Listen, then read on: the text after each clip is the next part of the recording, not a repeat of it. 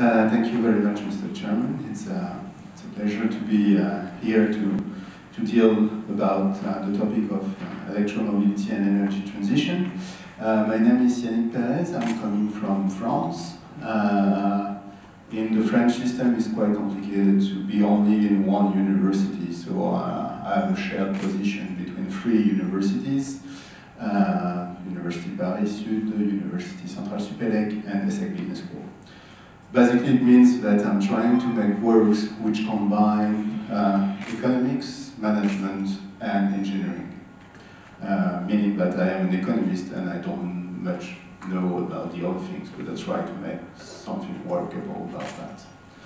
So the introduction is basically based about what energy transition is and what electric cars, if they are efficiently managed, can help the transition towards more climate change mitigation programs.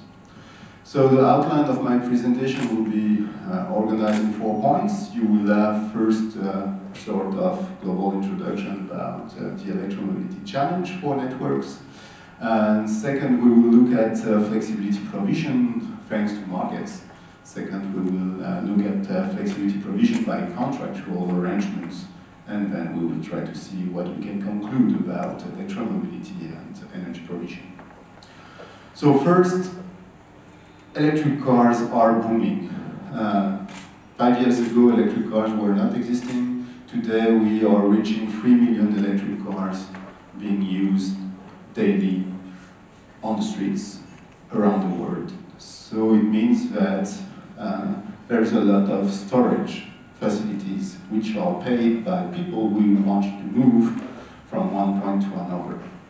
So the question of who is going to pay for electricity storage solution is solved by every buyer of an electric car. And the new topic is how much of this electricity could be used to do something different than just mobility. And electric cars are enjoying a very nice double dynamic. In the coming years, it is expected by all the observers that cost of battery will decrease and energy density of the battery will increase, which means that for electric mobility, a very nice double dynamic, because it will be cheaper to put more batteries and it will take less space to put more energy to move the cars. And if you are an economist, when you see a price which is divided by 10, you think that something happens. It's very rare in the economic environment that a price is divided by 10. And normally, if a price is divided by 10, I'm going to use more of that, whatsoever the what is. And the third thing is that electric cars are emitting less CO2 in the atmosphere than the other gasolines. If and only if you don't fuel the car with coal generation units or oil units. So if you are using any fuel mix which is not 100% coal like in Poland, or 100% diesel, then you make some savings when you use electric cars instead of classical cars. The greener your energy mix, the less you are emitting CO2 in the atmosphere, of course. So, what does it change? This graph roughly shows you what was the organization of the electricity sector before the reforms and before the last new innovation which takes place on the field. Generation units put electricity on transmission grids, then distribution grids are used to distribute electricity to the different loads. And then we start to make some innovation in, like massive renewable energies which are connected to the transmission grid, which were a small game changer. And then we add decentralized generation, PV panels. And PV panels are much more disruptive towards the classical energy sector, because the flows are now not going from the generation to the distribution, but they can be two ways. And it means that something is happening here on the demand side that is changing the way the system should be organized. And here we have storage.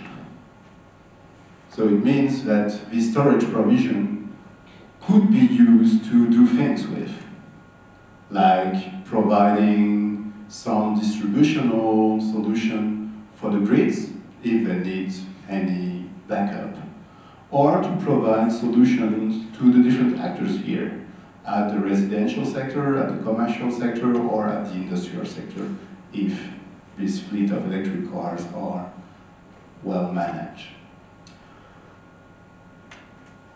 The more you have PV installed, the more there is strange things happening on your electricity network. This is what happened in California in the last years, and they call it the duck curve, because this is supposed to be a duck. Okay, if you are coming from US, you see a duck. If you are coming from elsewhere, probably you see just a strange curve. But the duck means that the classical load curve here is impacted by the PV generation. The more you install PV generation, the more during the day you have sun production replacing traditional production and traditional generation. And the more at the night you need to have a very fast system to ramp up and to replace the fact that you have no electricity when the sun disappears. But it's also the case with wind. The more you have wind, the more you need a backup power. Here it's the Spanish case, in which one day you could have very few wind, only 1% of the fuel mix during 1 hour is coming from wind. Nothing happened too much. The wind turbines are not spinning too much. And on the opposite, there is days in which you have a lot of wind and a lot of over-generation facilities are not used. The problem is, as the previous presenter says, that electricity system now needs more flexibility. Flexibility for PV management, flexibility for wind management. And flexibility can come from different sources, and the point here is, of course, more flexibility comes with storage. And the more you have EV fleets, the more you could provide this flexibility where needed.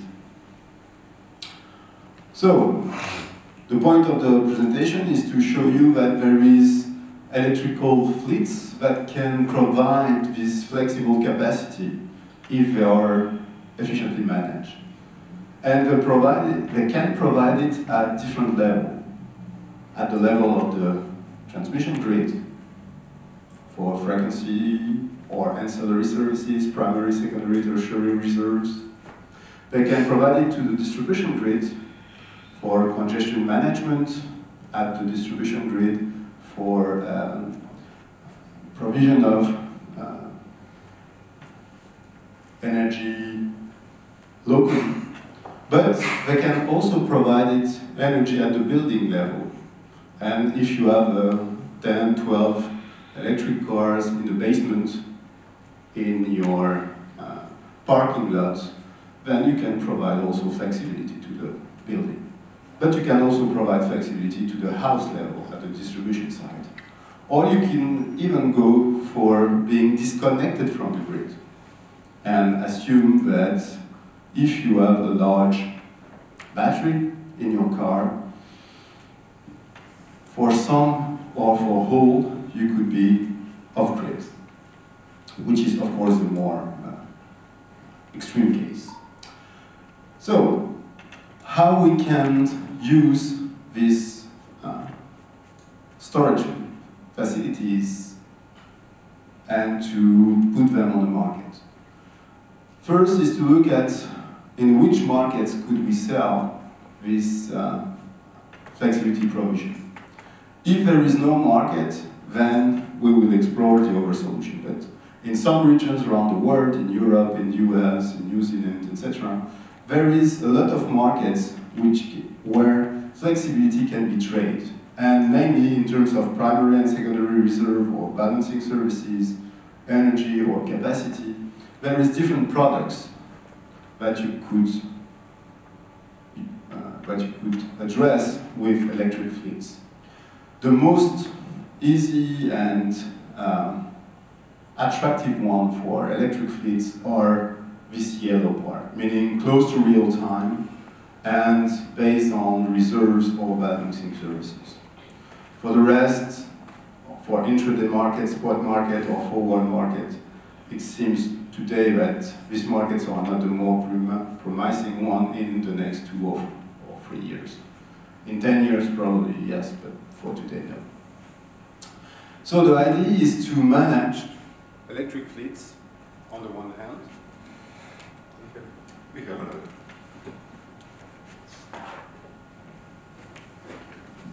So the idea is to manage electric fleets, each car individually, and to create, thanks to this data management, bundles of services that you could put on markets. This is all the markets that we can address and offer in if we are capable of managing electric fleets.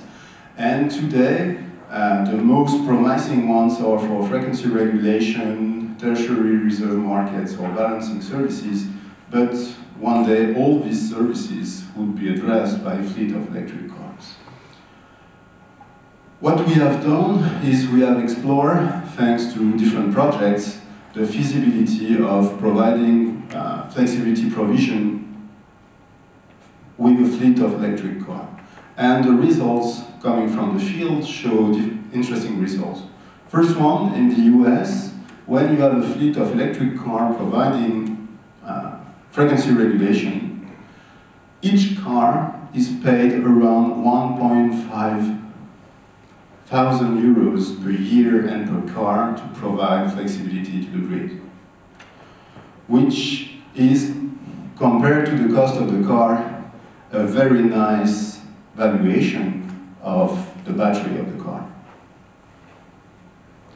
If we do the same type of calculation with the French case, we find similar results only if we have quite large connection to the grid.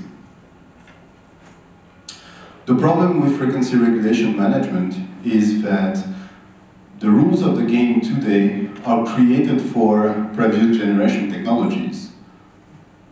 Nuclear, gas, coal, and they are very efficient as a barrier to entry for innovations and new technologies.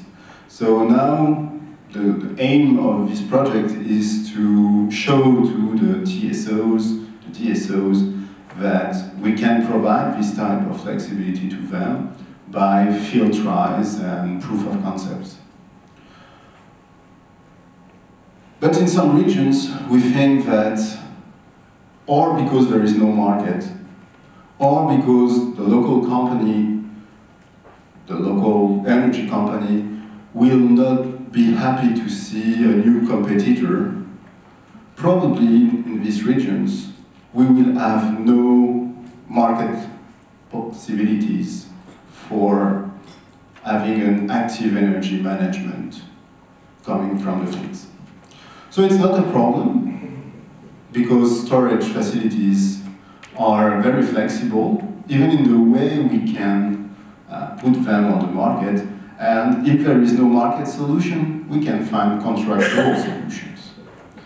So contractual solution means that we will not sell this flexibility provision to the grid, we will sell it to the building. Meaning that we are going to speak with the site manager, let's say the owner of this building, and we are going to offer him a solution to minimize its energy cost over time, to maximize his PV panel consumption, if he has one, or the local energy, renewable energy he may have. We will propose him to minimize the peak demand he addressed to the network, or even to reduce his network connection fees that he should pay in order to be connected to the grid. And if you do so, then there is a possible sharing of these benefits that could happen between the building user, the building manager, and if the TSO is not too conservative, some of the benefit could also be shared with him. If we cannot discuss with any building, then we can propose solution to the house manager. People are buying electric cars, so they will need a solution to refuel it. And the first place they will refuel the car is in their own house or in their own facility. So the same question arises: what can we offer to the guy which has an electric car and which owns a house in terms of flexibility services? We can offer him to minimize its energy cost over time, to maximize his self-consumption, or to manage the network congestion fees he has to pay toward the networks. It could also provide some congestion solution to the distribution grid if the distribution grid is not too conservative. The last solution is the Dream Cell by Tesla. And Tesla says basically that if you install rooftop PV panels plus home storage plus a Tesla car, basically you don't need to be connected to the grid. You will cover all your consumption thanks to PV panels, which are here, hidden in the rooftop, with your very nice Tesla car and the Tesla storage solution. And as you can see in the picture, there is no grid. There is no line. So you could be offline and perfectly happy. Of course, you will buy a lot of products from Tesla and they will be very rich, but that's, of course, the reason why companies are making business, usually. So, conclusions. Connected EV fleets are a game changer because you propose to people which have already taken the decision to have a battery, to manage the battery in a smart way. So you don't have to ask them if they want a battery because they have bought a battery already.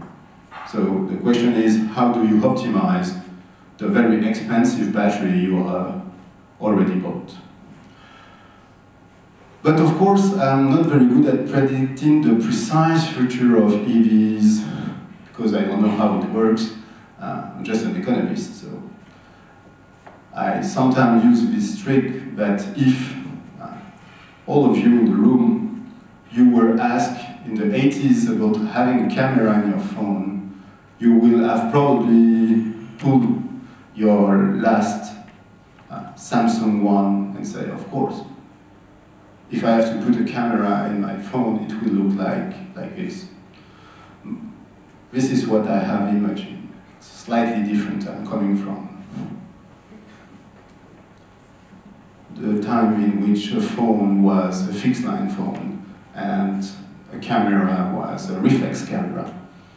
So I don't know what the future of innovation is. But we have also some papers which try to explore that.